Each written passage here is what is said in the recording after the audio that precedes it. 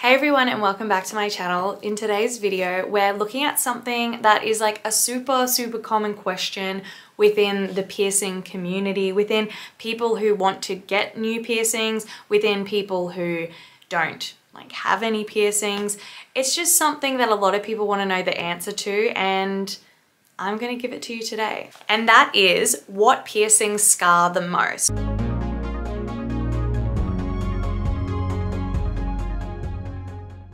A great part of piercings is that they aren't permanent and that they are something that you can take out. However, what comes with taking out a piercing is a scar. If one day you want to take it out, you're going to have a scar there. Some scars are definitely better than others. So let's get started with maybe an obvious one, but maybe not obvious to everyone, and that is lip piercings. So whether you're getting snake bites, a philtrum, a Monroe, whatever lip piercing it is, they basically leave a hole in your face.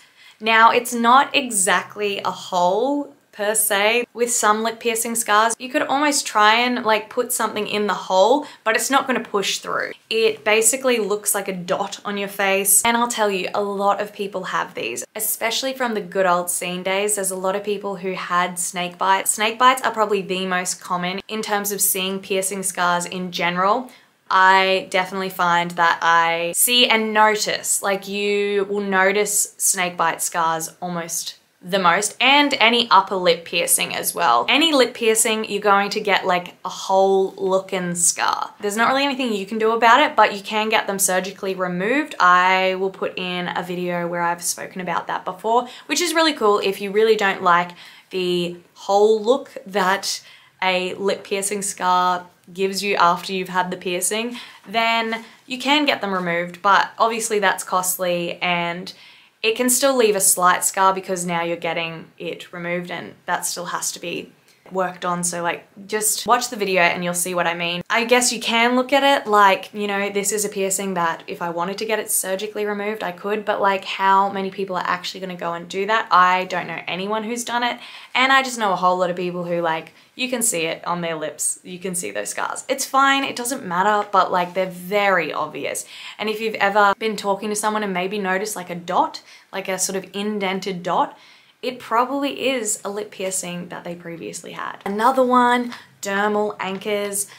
Dermals are quite known for the scarring. They can have quite brutal scars. When you're getting a dermal, you're getting it done with a biopsy punch, so we're talking thick. So it's taking out quite a hunk there.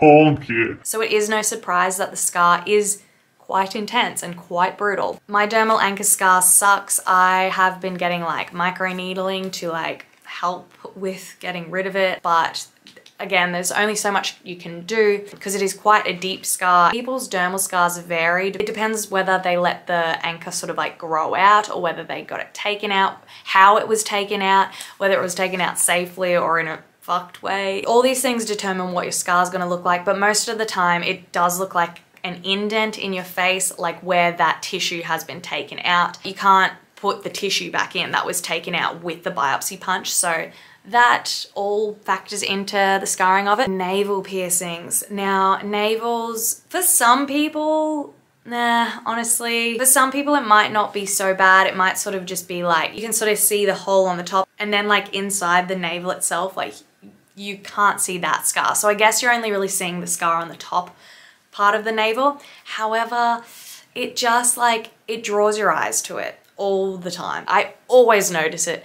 Maybe that's just the piercer in me. It could be. I don't know if you've seen in like model campaigns, but like I always notice when someone has had it because you just see that like dot sitting on the top of the navel and you're just like, oh, yep, you've had it too. And it's almost like a sign of the times. I mean, people are still getting their navel pierced. It is very clear in like, I guess like millennials. You notice it so much there because it's like people generally aren't wearing the jewelry anymore. They've taken the jewelry out. They want it to close, but it can only close so much before you can still see the scar of it. That scar, again, you can get that removed as well, but it's not the easiest thing to do. It's not like you can remove it yourself. You've got to get a plastic surgeon to do it. And you want it to be done well because you don't want to cause more of a scar than you already have. I've got multiple on my navel from my multiple navel piercings. I don't even care anymore, but like I kind of also wish I didn't have them, because when I see a fresh navel, I go, oh, you don't have any scars there. And then when I pierce a navel, I go, oh, you're gonna have a scar there now. And you'll probably take this out maybe within a year. Maybe you'll keep it for 5 years, but generally people don't keep it for that long. It's just not really a piercing that people have forever. I just personally don't think a navel piercing is worth the scar that it leaves. That's all I'm trying to say. If you think it is, that's great, but I just don't, because I have many to prove it, that I'm like, wish I just didn't get the navel piercing. Because now all I think I can do is get a navel piercing again to try and hide the scar, but it won't. It just won't. Going on from navel piercings, I feel like we'll just go on to surface piercings. A navel piercing is a surface piercing, but basically any surface piercing, you're gonna be left with a hella scar. Throughout this video, I'm going to try my best to find scar pictures, but it is hard to find. That's probably why people ask, because they can't find it on the internet. It's just like not the most common thing for people, I guess, to like upload pictures of. I wish more people did so I could put them in my videos, but like, yeah, it's quite hard to find scar pictures. Surface piercings. So for instance, anti-eyebrow piercings. Hella scarring. It's on your face, it's near your eyes, it's like very obvious. They're a cute piercing, but the scarring sucks for them. Bridge piercing, exact same as well. If you're letting it migrate, you're gonna have a worse scar than you would if you were to just take it out when you notice that starting to happen, because the bridge piercing can have a hella scar. Or you can be left with not such a bad scar that can be easily covered with makeup. So that is definitely one that get on it quick, because covering it with makeup is a lot easier than having like hella scarring. A vertical tragus, scarring for them can be pretty bad. I mean, some people don't get it too bad, but a lot of people get it quite bad, especially if it's rejected. It doesn't look nice. You can definitely see like larger scarring than if you were to take it out sooner, but I guess most people don't take it out until it is rejecting. And that's the same with most surface piercings. You're generally getting a worse scar because you're letting it grow out rather than taking it out sooner. I mean, the best thing you can do is if you notice it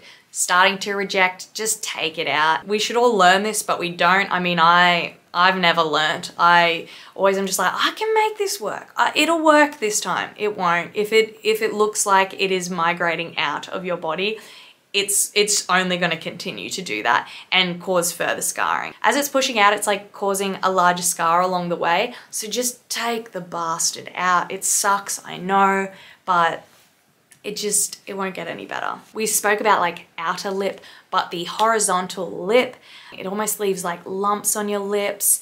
And that is one that I really don't know how you can go about making the scarring better. Lip skin is obviously a lot softer, different type of skin than the face. It just popped into my head the other day that I saw that like your lip skin is the same as your anus skin. So that's cool. I don't really know how best to go about like getting that scarring to go down, getting it to look nicer, because yeah, it can be quite the lumpy scar, center of your face, and it's like where you're speaking, just very obvious. So I would say one of the worst scars from piercings comes from the cheek piercings. Now, some people get cheek piercings so that they will have dimples, which is cute, which is great. I love it. I mean, I've definitely been tempted in the past to get cheek piercings for this specific purpose. But the only thing that comes with the dimples is that like the scarring on the cheeks can be quite intense. It's not just the fact that it's like, oh cute, I've got dimples now. There's also like quite an intense scar on your cheeks as well. And I mean, if that doesn't bother you, then that's fine. But that is just something to be wary about, that these piercings do leave quite a hectic scar, and you will have dimples as well. So some people want the dimples, but I guess if you didn't know that you will have dimples after you get cheek piercings and you don't want dimples, then that's something that you should really think about as well. I suppose it's the scar that's causing the dimple effect to happen. I personally don't know exactly how it works, but you get dimples from it. So it's almost like scar and dimple, these both come together. You can't have one or the other. If you don't want dimples, don't get cheek piercings. And if you don't want quite a hectic scar, don't get cheek piercings. So that wraps up the worst scar video. Let me know which one you guys think has scarred you the worst. I definitely know that my navel has been the worst for me. Also my philtrum as well, but that's why I get it over and over again, because I don't want the scar there. So I just have to have this piercing for the rest of my life, I suppose, so that I don't have to deal with the scar. Thank you so much for watching. If you enjoyed this, please give me a like, and I'll be back very soon. Bye.